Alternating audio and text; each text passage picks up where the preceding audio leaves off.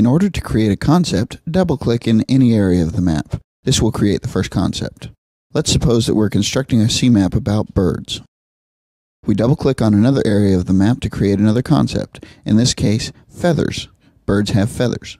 Now we create another concept by double-clicking. In this case, we'll say that the birds have a rapid digestive system. We now have our first three concepts. To interlace, we select the concept and use the arrows located at the top of the concept box. We click and drag the arrow over the concept we wish to connect to.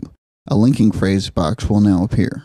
In this case, we'll use have. The birds have feathers. We've now formed our first proposition.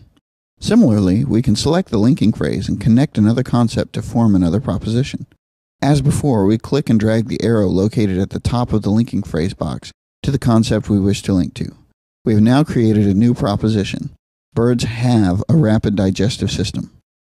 We can also use the arrows from the linking phrase to create a new concept.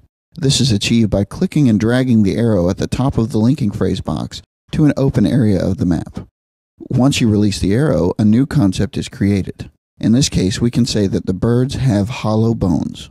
Another method to create propositions is also possible.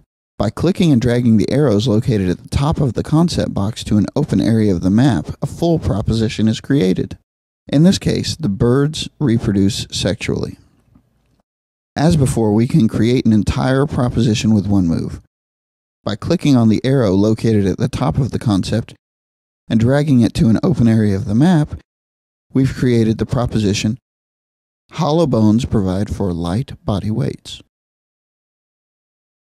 Similarly, we can create propositions by connecting existing concepts and linking phrases. As before, we click and drag the arrow from the concept and connect it to the existing linking phrase. Rapid digestive systems provide for light body weights.